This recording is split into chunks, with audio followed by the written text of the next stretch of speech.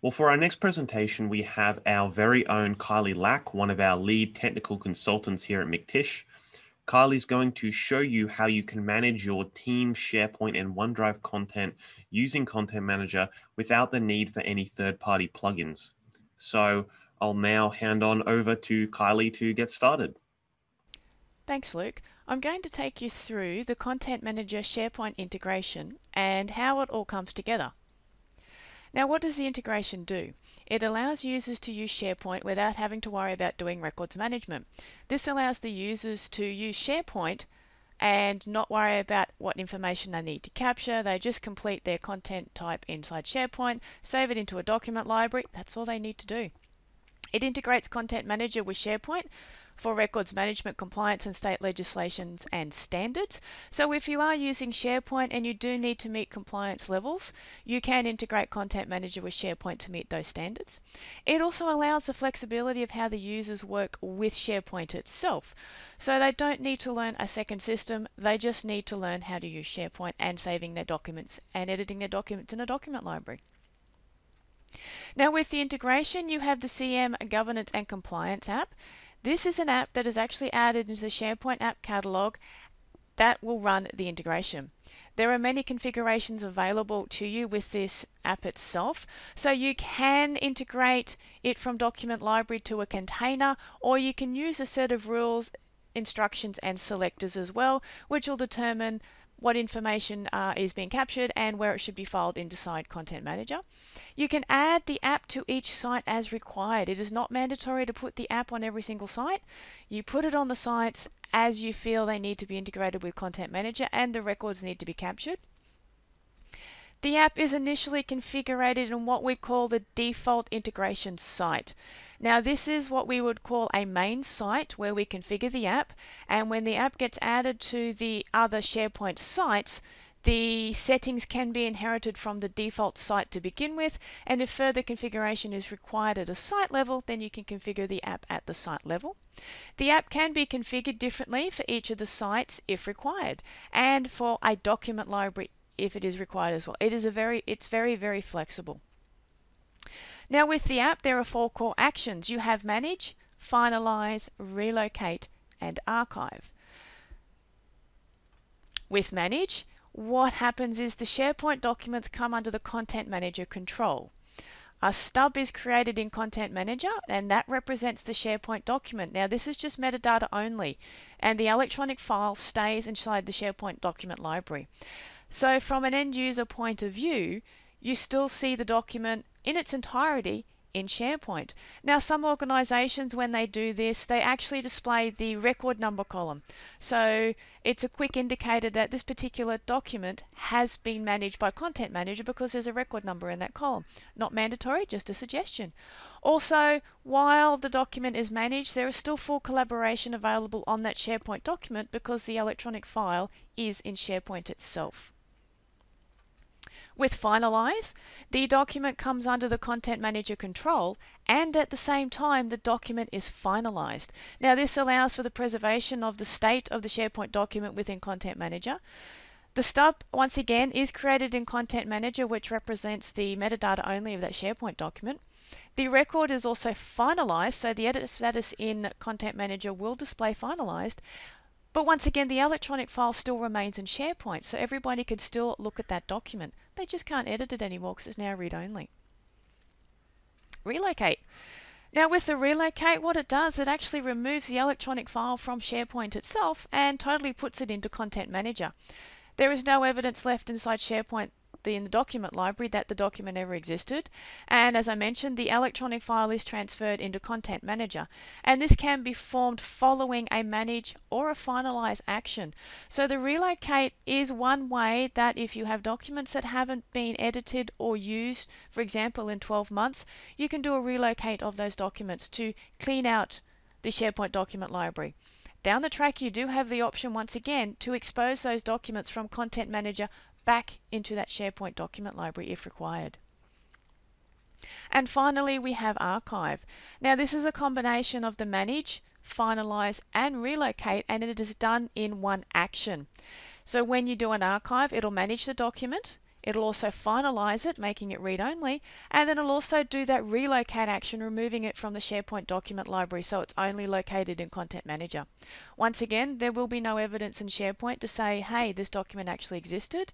In Content Manager, the edit status does display finalized, so it is read-only, and the electronic file is transferred at the time the archive is performed. Now, what can these actions be applied to? Well, just about every SharePoint item, so the individual list items and documents. You can do it to multiple items and documents. You've got document sets, your folders, your lists, your libraries, and you can do it to entire sites, including all the contained content. So you have a lot of options when it comes to what these actions can be applied to. What are the benefits? Now, records management compliance with standards and legislation using SharePoint. So you're effectively making SharePoint records management compliant. There is no training required for the end user. They just use SharePoint. They don't need to know about Content Manager being integrated with the environment. The documents can automatically be captured, or they can be captured based on an action.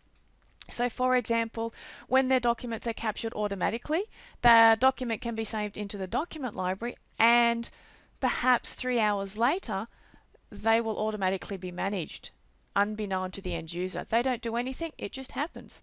Or you can do it based on an action whereby, for example, there I've got the column can change from draft to final. As soon as you change it to final, this can trigger a finalize or a manage action, for example. It can be used anywhere in SharePoint, and it does work with your document libraries and Teams, and we do have a groovy way to use it with OneDrive. Now you've got the automatic versus manual option here. You do have lifetime management policies which allow for the automatic managing, for example, of those documents very easy. They can be configured so the actions happen automatically when a rule has matured, and that rule could be 3 hours after it's been saved into the document library. Content Manager will automatically manage it. And there is no need to apply these lifetime management policies to all the sites or document libraries the app's added to. Some document libraries might be a manual management and others will be an automatic management. And you could have some document libraries whereby there's no management at all until 6 months after the document was last modified. Then you might do a finalize. So you've got a lot of options available to you with the automatic versus manual options. And there are some examples there. So you can manage your documents 7 days after they were created. You can manage the document when the status field changes from a draft to approved. Or you can finalize documents 6 months after they were last date modified. There are many, many options when it comes to doing your management, automatically or manual. Now, I'll take you through a bit of a demo of the integration so you can see how it all works.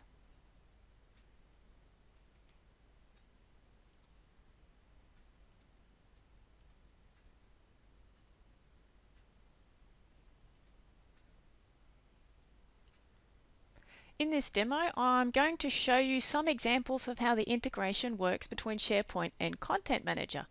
Now, in my first document library, you can see here, this document library has been configured for automatic management. So all I need to do is add a document into the document library. And as we can see, it's currently uploading. Once it's been uploading into the document library, there is nothing I need to do with it. You can also add documents into folders inside the SharePoint document library, and you can also do that via drag and drop if you wish. Doesn't matter how the document gets into the document library, as long as it gets in there. And as you can see here, I already have some documents that are managed by Content Manager. So for example, this D20329, I'll bring up Content Manager and we'll do a quick search. There's the document there, and as you can see, it is just a stub of the document inside Content Manager. Let's just move it over here. While you can see the electronic file is still in the document library. If I refresh my screen, document has now been managed. It's been allocated a record number. And to prove that, there he is right there. And that's the one in the folder, and back in the document library directly, we can see that that document has been managed automatically as well. So it can be easy as the user just adds the document to the document library, the document gets managed. You can also, if required, have document libraries that need manual management. I'll just drag and drop a document into this document library here. Now, as I mentioned, this document library has been configured for manual management, and all the end user needs to do is select their document if they wish this document to be managed by Content Manager and manage. It will bring up a window advising you that it is going to be managed with Content Manager, what record type is going to be used and where it's going to go. Just click OK on the window. It will confirm that it has been placed into a queue. And now you can navigate back to the document library.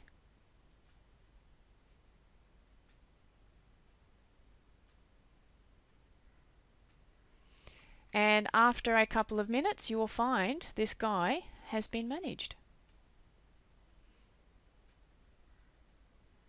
I just pressed F5 on my keyboard.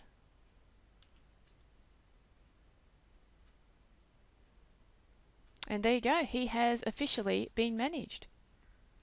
So you can have automatic management where the user doesn't do anything, or you can have manual management and the user will actually do the manage themselves. You also have the opportunity for any documents that are in Content Manager, you can expose those documents back into the SharePoint document library.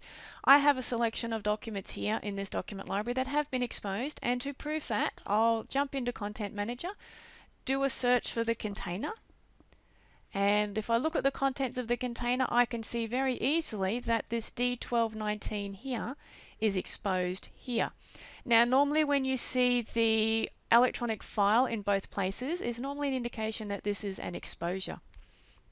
Even though these documents have been exposed, you can still edit them. However, you do need to do a formal checkout to do so.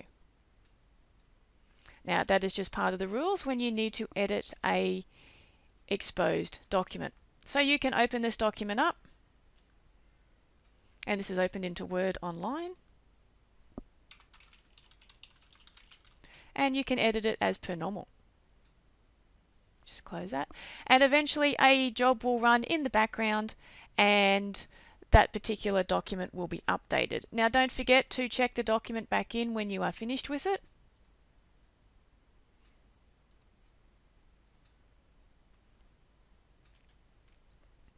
Document has been checked back in.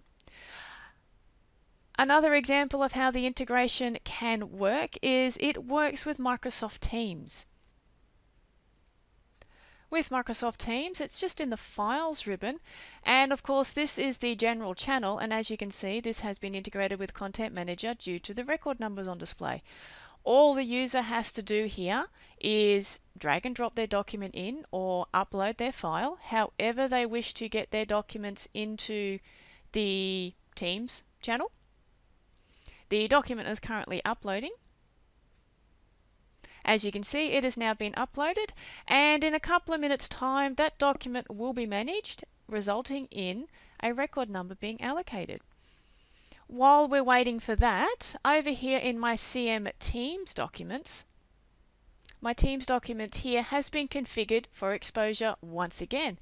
Now, if we have a look for this record here, D20/65 in Content Manager,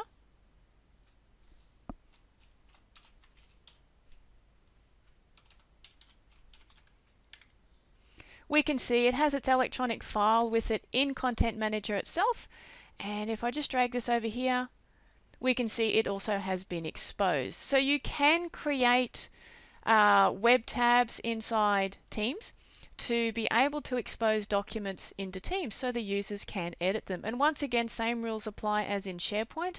You do need to check the document out before you edit the document, and just remember to check it back in when you're finished. Back over in my Files tab, that document I added in there before has been updated and has been given a record number, and I can prove that has been managed. So we'll go and have a look in Content Manager. There it is right there. And I've also got the SharePoint URL column on display in my view pane, and it actually tells me where it is sitting inside SharePoint, so I can easily find it. So you can integrate Teams with Content Manager. So whenever you upload a document into one of the channels, the document will be managed. And as I did mention, we can integrate in a roundabout way with OneDrive. Now I have my Word document here. I'm just going to put some information into it. And what I need to do, we have configured the OneDrive. So I'll just save this into my OneDrive here.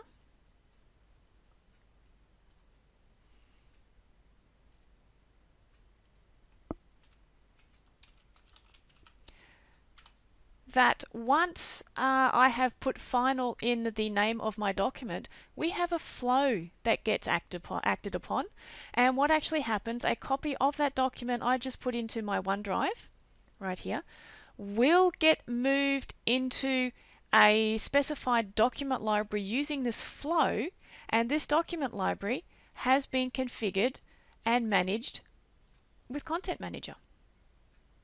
So I'll just navigate over into that document library now.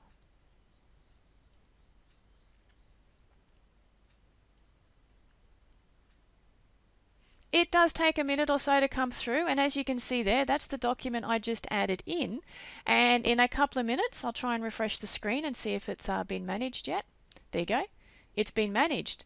So the integration with Content Manager and SharePoint, not specifically designed to go into OneDrive. However, if you create a flow that monitors the OneDrive looking for a particular word, once that document has that word in the name of it, the flow will kick off. It'll move a copy of that document into a specified document library, in my case here, my OneDrive final documents, and then that document library is configured to have its documents managed automatically by Content Manager. I hope you enjoyed that demo. If you do have any questions, please feel free to ask. Back to you, Luke. Well, thank you very much, Kylie, for that demonstration. So we have a good amount of time left for the Q&A. So let's get started. Just pop your questions in the Q&A tab in the top right-hand menu, and Kylie will be there to respond to your queries. So thank you very much, and I'll turn my webcam off now while we run the Q&A.